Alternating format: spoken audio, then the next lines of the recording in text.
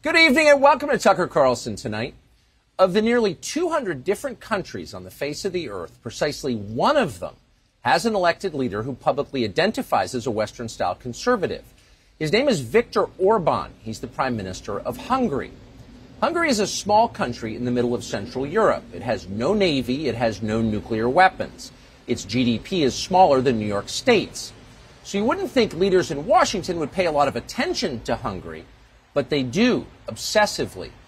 By rejecting the tenets of neoliberalism, Viktor Orbán has personally offended them and enraged them. What does Viktor Orbán believe? Just a few years ago, his views would have seemed moderate and conventional. He thinks families are more important than banks. He believes countries need borders.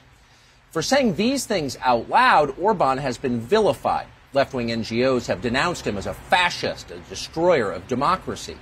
Last fall, Joe Biden suggested he's a totalitarian dictator. Official Washington despises Viktor Orbán so thoroughly that many, including neocons in and around the State Department, are backing the open anti-Semites who are running against him in next April's elections in Hungary. We've watched all of this from the United States, and we've wondered if what we've heard could be true. So this week, we came to Hungary to see for ourselves. We sat down with Orbán for a couple of long conversations, including one this morning. In a moment, we'll show you some of that, and you can make up your own mind about it. But first, a word about Hungary. Even if you understand that the American news media lie, it is always bewildering to see the extent of their dishonesty. Nothing prepares you for it.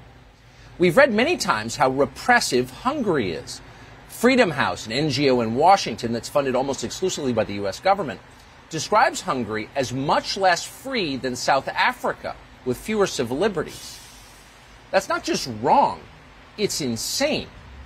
In fact, if you live in the United States, it is bitter to see the contrast between, say, Budapest and New York City.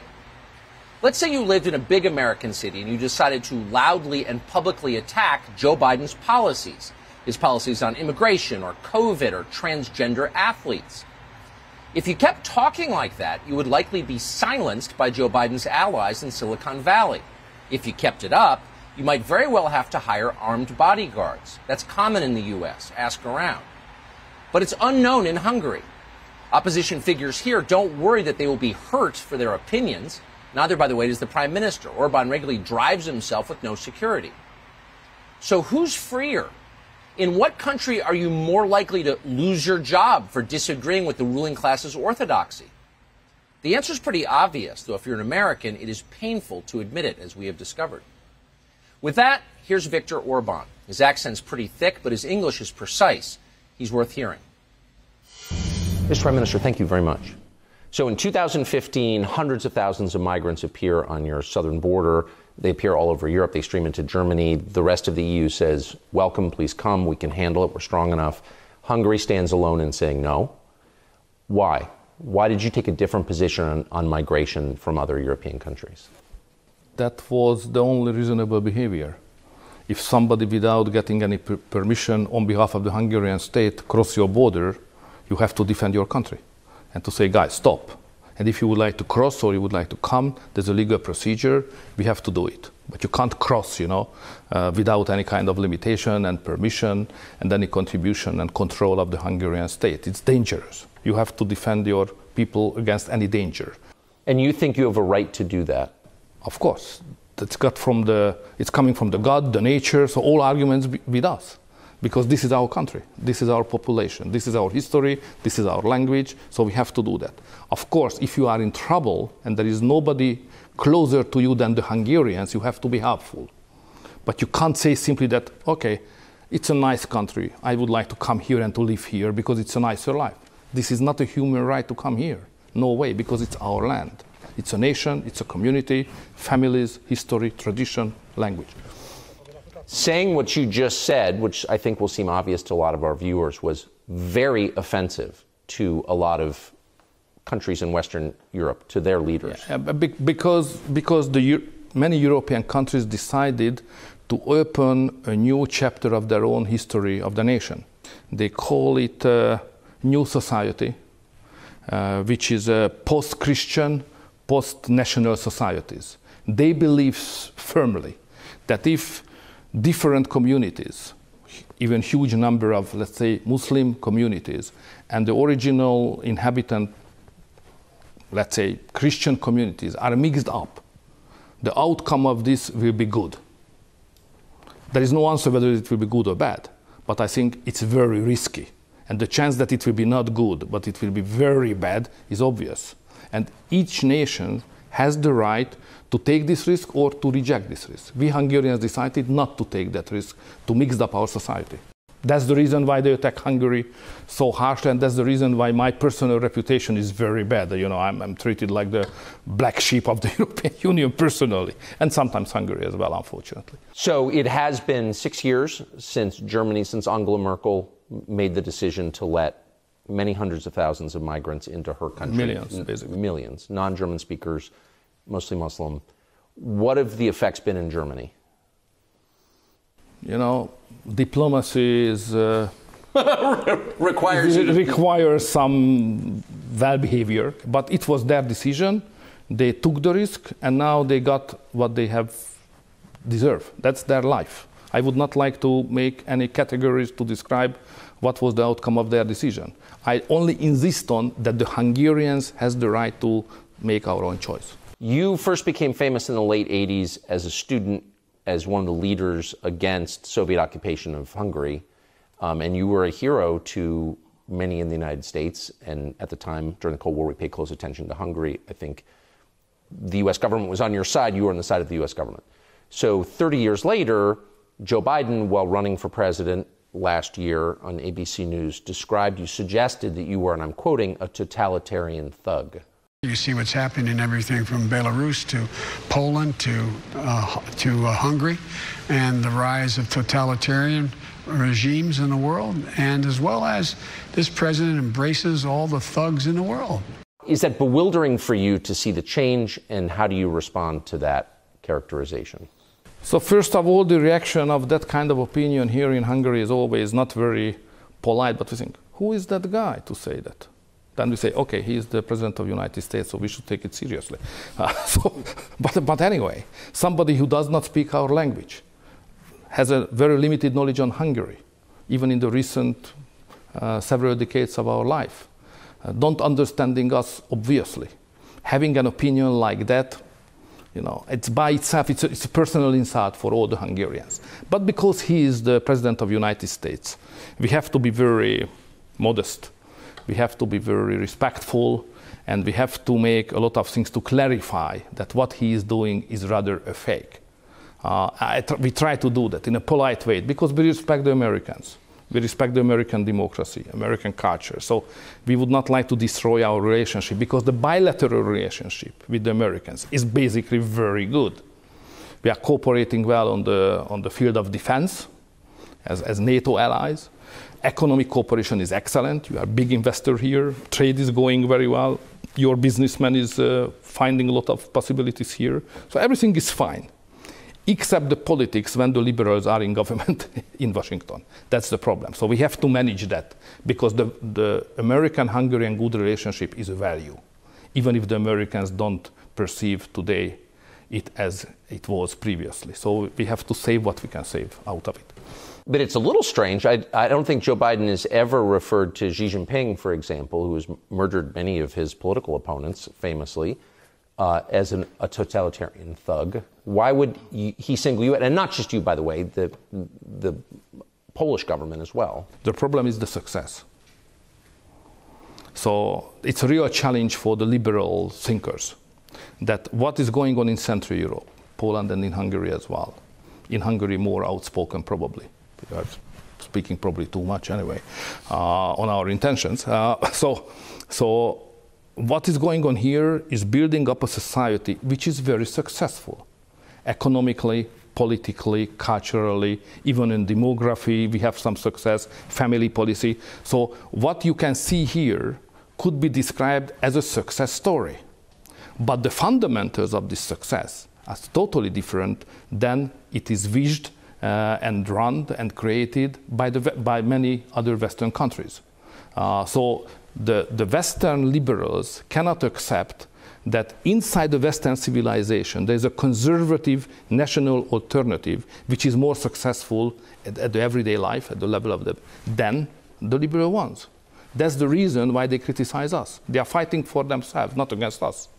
But we are an example that somebody or a country which is based on traditional values, on national identity, based on tradition of Christianity, could be successful, or sometimes even more successful than a leftist liberal government. It's interesting as an American to see this. So the American media, the Biden administration, the State Department is opposed to you because they say that you're a totalitarian thug. Your opponents are a coalition of former communists and anti-Semites.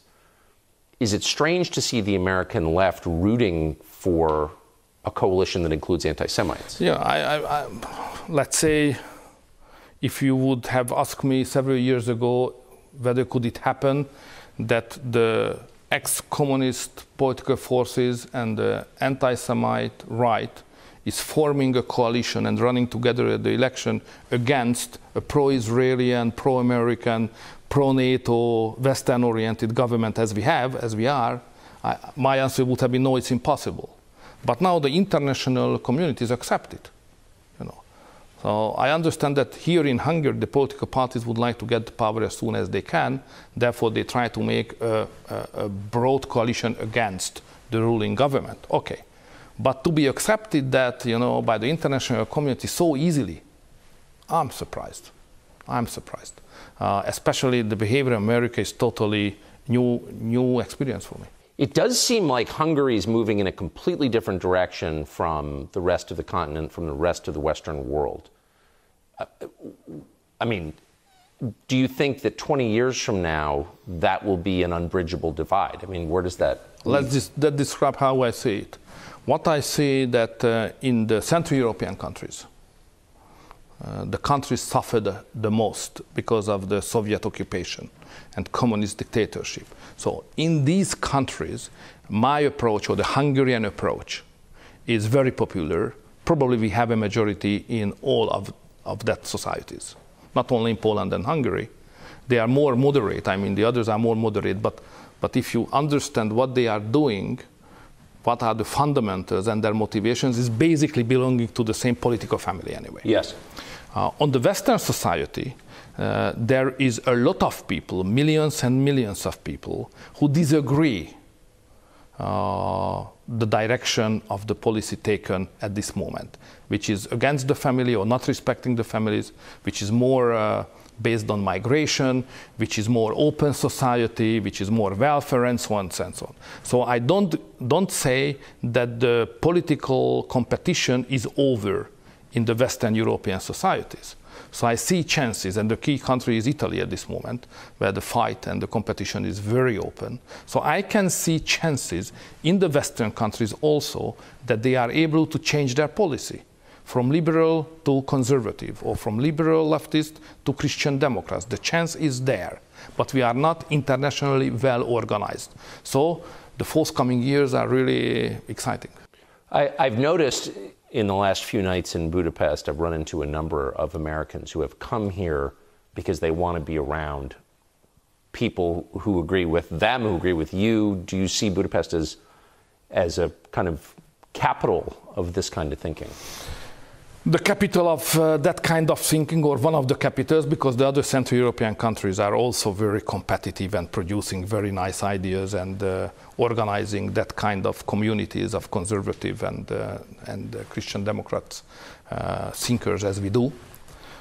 We cooperate with that countries, so that kind of networks are getting closer to each other. It's getting more and more a real Central European network. But not only thinkers. Ordinary citizens, average citizens, are moving to Central European countries. It's not too dynamic at this moment, but the signs are clear. Many Christian families and conservative families who think that Western Europe is not secure enough, the future is unstable, the public security is not provided, and the ideological direction of the countries, or the basic values of the countries built on, is changing not to their taste or their intention. They are looking for other places. So if you go to the Hungarian countryside, you can find West European families who move to Hungary. First to have the second house, because inside European Union we have a free movement. So first to have second house and then spending more and more time here. So we can't exclude the future of the European history when there will be a new migration from west to the east. Within Europe? The Christians and the conservatives try to find a better home. We can't exclude that. So up until very recently, Hungary, which is a small nation, 10 million people, had two big nuclear-armed allies, the United States and Israel. You were probably Netanyahu's closest ally in Europe. You were close to Donald Trump. Both of them are gone. Where does that leave you? We are not very much fortunate in the recent years, because Donald Trump was a great friend of Hungary. He was very much supportive to us. Not just personally, but politically also. So there was a good friendship between the two countries also. And, you know, first America first, is a very positive message here in Central Europe. Because it means if for Donald Trump, America first, for us, Hungary could be first as well. And let's cooperate on that basis. Right. So that was a very good foreign policy, very effective, and we cooperated very well. The same with Bibi, with Netanyahu, who is a good friend of the Hungarians, and when he was in power, he always invested a lot of energy to have a good relation with the Central European countries. We respect it very much. But he lost also. So the Hungarian conservative Christian, Judeo-Christian democratic thinking lost to major international supporter, and the opponents came into power. So this is a totally new circumstance around Hungary. For me as a politician, it's a strong challenge, how to handle it. You've got an election coming up in April. Are you worried that there will be international interference in your election in Hungary? That will happen. We are not worried of that. We are prepared for that. Obviously, the international left will do everything what they can do, probably even more, to change the government here in Hungary. We are aware of that, and we are prepared for that, how to take the fight and fight back. When the President of the United States describes you as a totalitarian thug, which is a very serious thing to say about somebody, I would note, I mean, that suggests that, you know, why wouldn't the Biden State Department work to prevent you from being reelected? I think sooner or later the Americans will realize that issues in Hungary must be decided by the Hungarians. And it's better even for the leftist liberal government in the United States to have a good partner, which is a conservative Christian democratic, supported long-term by the people, Hungarian people. It's better to have that than a government which is supported by America and take the position but losing after several months and creating destabilization and uncertainty. So not loved but stable partner is better than the uncertain new one. That I hope the Americans will understand that.